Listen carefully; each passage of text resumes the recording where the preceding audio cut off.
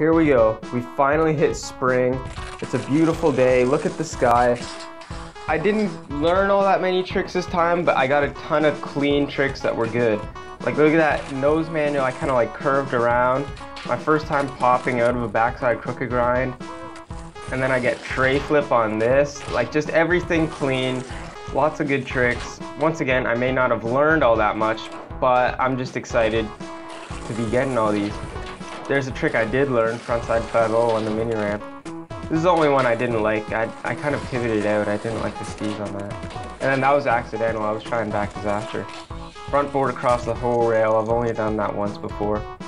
This trick was super weird. It was pretty fun, but pretty hard.